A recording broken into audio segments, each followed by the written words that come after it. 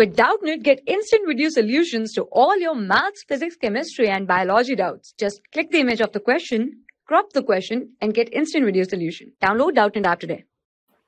Hello everyone, the question says the eccentricity of the ellipse 9x square plus 5y square minus 30y is equal to 0 is. So here I need to find the eccentricity of the ellipse. Therefore, the equation of my ellipse is 9x square plus 5y square minus 30y is equal to 0, which can also be written as 9x square plus, here I'm taking 5 common, I'll be left with y square minus 6y.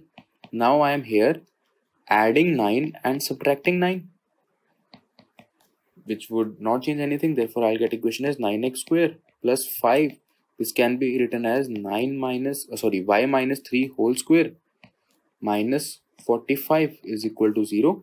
Or I can say 9x square plus 5 into y minus 3 whole square is equal to 45.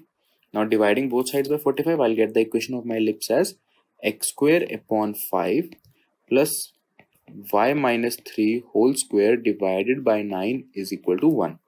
Now here I can see that my ellipse is of the form where b is greater than a, right? And here my a square is equal to 5 and my a is equal to under root 5 and my b square is equal to 9. Therefore my b is equal to 3, right? For the ellipse where b is greater than a, I have the formula of eccentricity, that is equal to E is equal to under root of 1 minus a square upon b square. So I have the value of a square and b square. Let's put those values here and get the answer. That would be 1 minus 5 upon 9. Therefore my eccentricity would be equal to under root 4 by 9. That would be equal to 2 by 3. Therefore this is the eccentricity of the above ellipse. Thank you. For class 6 to 12, IIT JEE and NEET level. Trusted by more than 5 crore students. Download Doubtnut app today.